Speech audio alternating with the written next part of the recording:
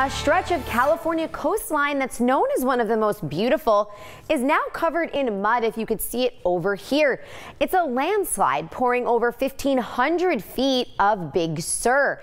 It was so bad that crews couldn't really get in to fix it. The sheriff's office there is saying the debris could be up to 40 feet deep just on the road alone.